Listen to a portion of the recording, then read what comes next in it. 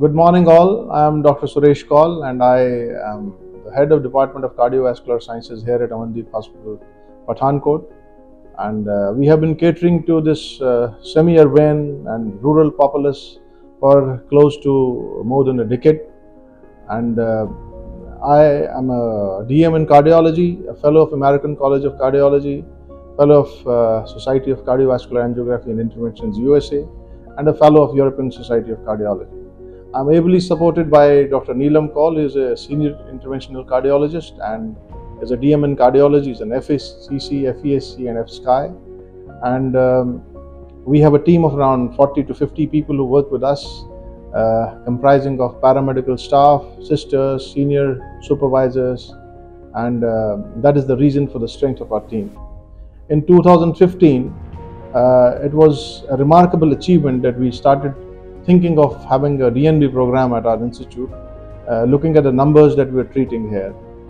So finally we were given one seat in DNB of Cardiology, which is a super specialty program run by the Diplomat National Board, Delhi, and we intend to train people here.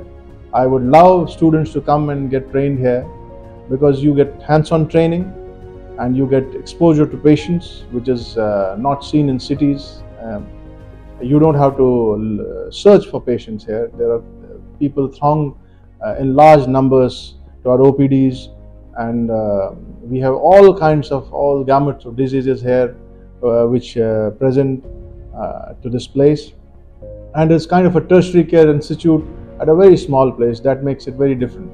So I would love to create some more people like us and make more cardiologists.